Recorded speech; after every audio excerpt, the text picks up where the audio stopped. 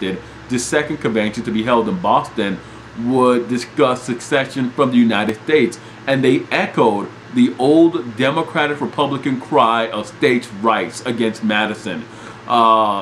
They even based their threat to secede from the federal union on Madison's Virginia Resolution of 1798.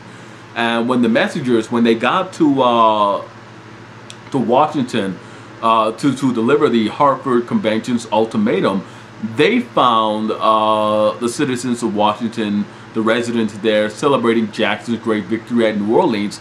But more surprisingly and more importantly, they found them celebrating the Treaty of Ghent, the signing of the Treaty of Ghent.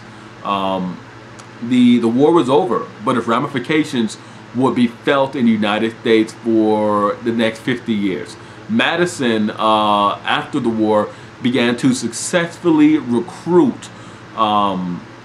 He began to successfully recruit moderate Federalists, and later on we will see that Madison and the presidential successors adopt a number of Hamiltonian programs and schemes to placate the moderate Federalists who joined the Democratic Republican Party.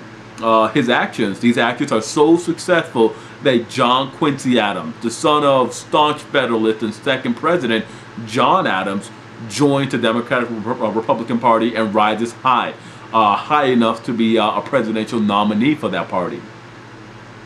The Democratic Republicans under Madison and Monroe, we will later see that they will adopt the same protective tariffs. They will recharter the National Bank, and they will continue the expansion of federal power.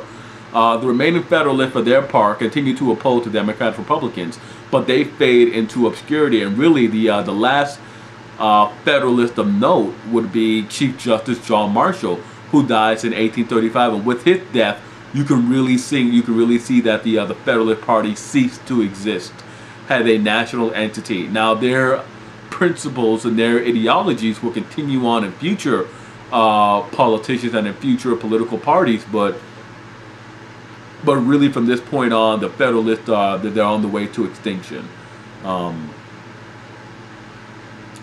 The news of Baltimore, Plattsburg, and New Orleans collectively ensue the disgrace, and pretty much portend the eventual collapse of the Federalist Party. And with that being said, I want to thank you guys for listening to the lecture. As always, hit like, subscribe, and comment. Let me know what you thought about my lecture on the War of 1812. This lecture ran a little long, and I know that this camcorder is going to break it into 2 lectures. But hit like, subscribe, and comment. Let me know what you thought about this lecture. And as always, I'm Ted, and I'll see you guys later for another lecture.